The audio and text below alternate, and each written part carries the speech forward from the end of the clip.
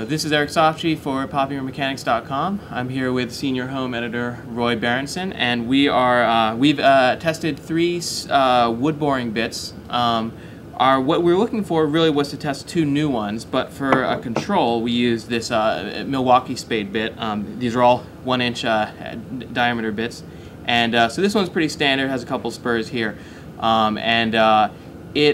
this one performed pretty well, actually.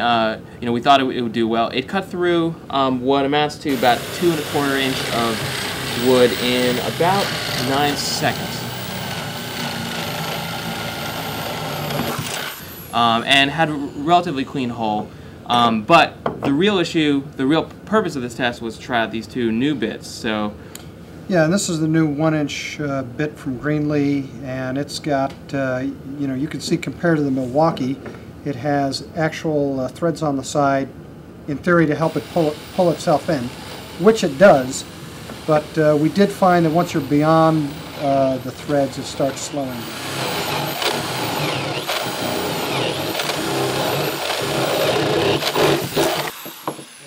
It basically took about twice as much, or twice as long rather, to cut through the wood. So it was about 18 seconds. And then sort of the sort of star of the show is this speed bore bit from Irwin.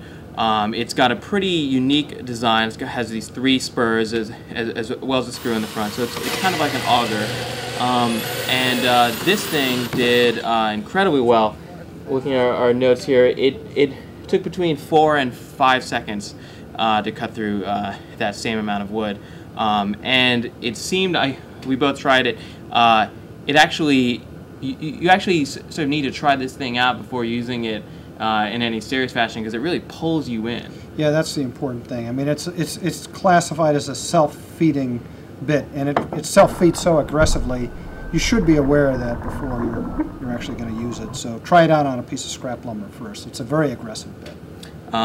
But I guess I was pretty excited because I thought that the cool design wouldn't necessarily make it much more useful than the sort of original basic spade bit, but right. It actually did a hell of a job. I guess that's it.